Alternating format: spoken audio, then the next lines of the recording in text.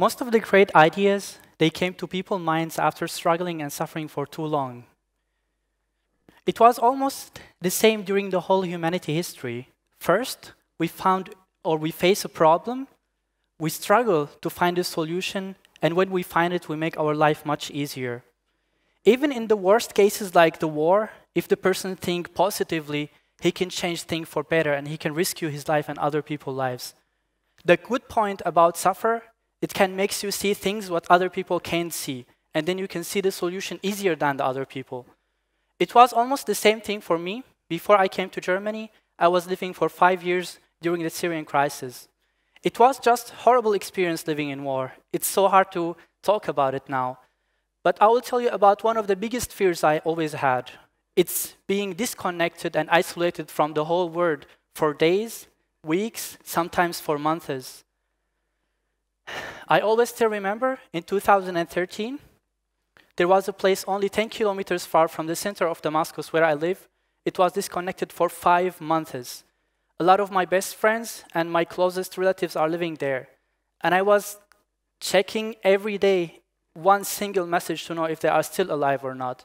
It was one of the hardest experiences in my life. After I came to Germany, I met so many other international friends. They shared with me the same feeling.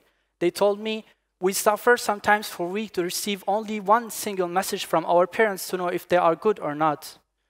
I tried to see if our problem is only our problem, and then I found out, sadly, it's not only ours. There are, in the moment, 17 countries living under big conflicts or wars. There are 60% of the world population, they don't have proper internet access. It means maybe they struggle every day to make one single call. I started to imagine if we can make our WhatsApp work offline, even if we are disconnected. If we can make phone calls and send text messages, even if the internet connection and the network of the mobile it's down. And I was thinking about if we, the human, can use the old way as postmen do and send the messages using our technologies in our pockets with our smartphones. And I was thinking about the most two available things in our devices, which is the sound, our speaker, and the microphone in our phone, and the light in the flashlight and the camera, which can see the light. And then I found out, yes, we can transfer some data using those both things. I will show you some fast thing. I wrote on my phone SOS, and I want to send it to you over sound, and it will look like this.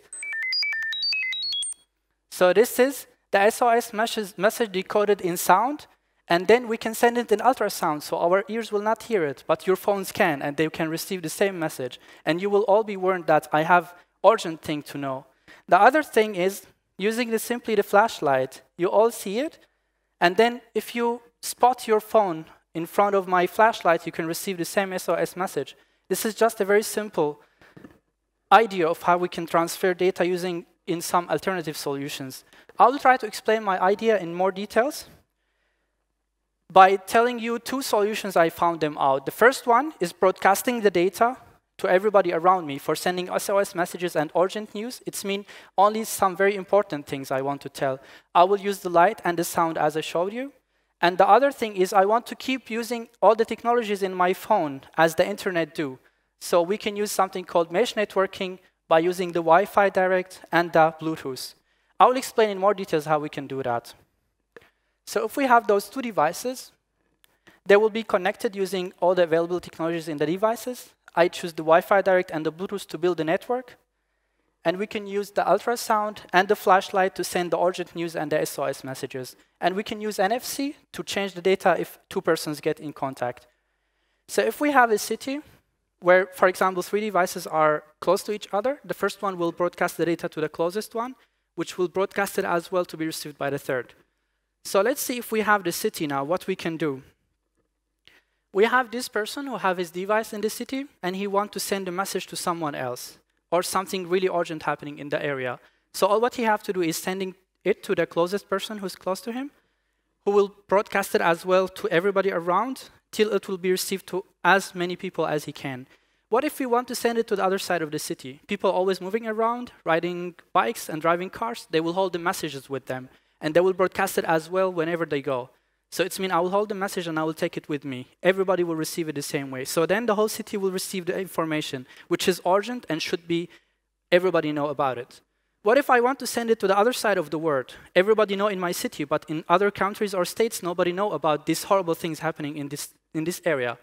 Whenever somebody get connected in this city to the internet, he will send all these urgent news to someone also connected and have the same technology on his phone, and he will receive the same information. It will be also broadcasted there in the same way, and then nothing will be hidden anymore. Everybody will know if there is something horrible happening. I will try to speak in more details how we can use each of them to solve real problems. The first one is broadcast the information or the data. So how we can solve this problem using the same technology? If we have this neighborhood, we have something dangerous happening in the street. It's enough for only person to see it from the window. He can start using the light or the ultrasound to tell all the other buildings. Using the light, he can tell the building next to it. They will know about it. Or he can use the ultrasound to broadcast the SOS message to everybody around it. So even the buildings which is far from the street, they will know that there is something happening here and they should not go out. And then the man will be rescued. This is just a very simple case where we can use this thing, and believe me, it can really rescue a lot of people's lives, especially the people who suffered from this issue in some war countries. They will understand it so well. Sometimes you see the stuff, there's something horrible happening, but you can't tell it because you can't shout loudly, and then you can use the ultrasound, and all your neighbors will receive the message. Also, when the internet connection or the mobile signal is not working anymore. Another situation, I called it the people network, where we can build the network using ourselves. We will not rely on routers, on satellites, or towers who broadcast the data. We will we, the people, create the network. A few weeks ago, there was a disaster happening in Italy, and there was an earthquake. It was so painful that there is a mom and her son. They are lost, and they are only 2 streets far from each other. None of them was able to communicate because the internet and the network is down after the disaster.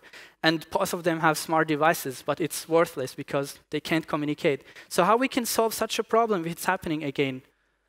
If we have this city, and here is the mom, and she wants to send the message to her son.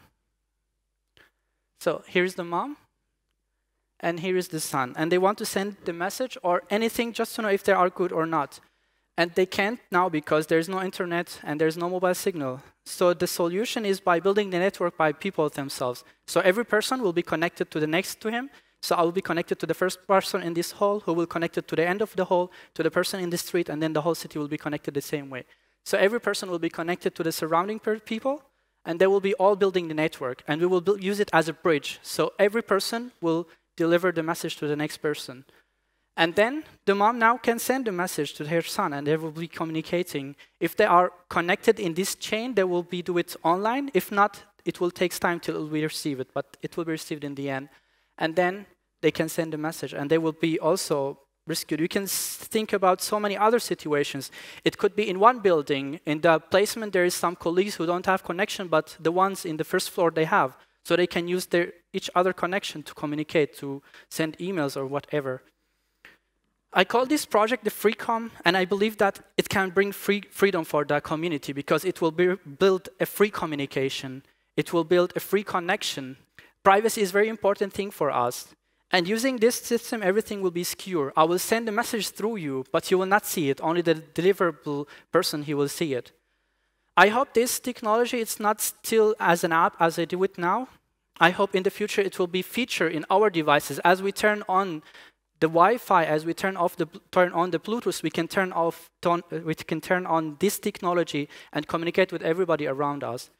In my opinion, this technology can solve a lot of problems, and I could encourage all the mobile industry and the big iOS systems companies to start thinking about a solution like this, because our phones are really worthless if we don't have the internet or the mobile signal. Thank you so much.